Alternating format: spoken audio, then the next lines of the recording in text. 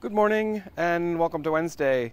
And I'm thinking about Amanda Gorman's inauguration poem and thinking about the 4th of July coming up. And I think her poem is like a love letter to America that is kind and generous and also helpful in reminding us of a bigger calling. And there's just one line today I want to really call out, and that is, being American is more than a pride we inherit.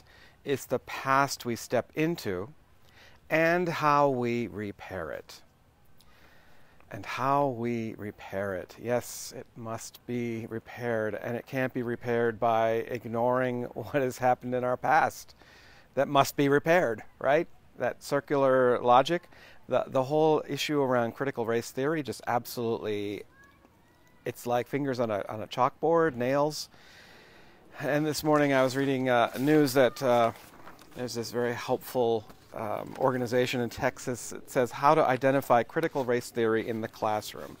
And they offer these buzzwords. And if these buzzwords are used in that classroom, then they're teaching critical race theory, and that's now banned in these states. But here, listen to some of these words.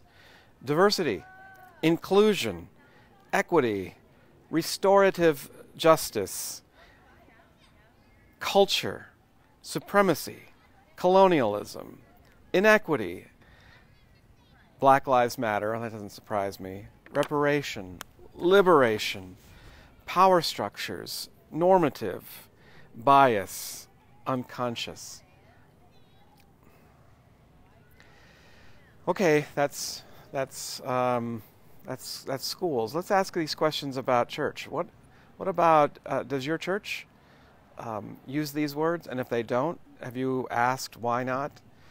How do we repair the world that we love, that repair the country that we love, without words like these that teach us more about the kingdom of God that Jesus taught, an open, inclusive, oh my God, inclusive, just and compassionate, is that a bad word?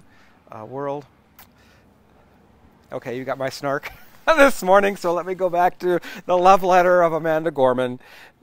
Because being an American is more than a pride we inherit. It's the past we all have to step into and how we repair it with God's grace and mercy and guidance.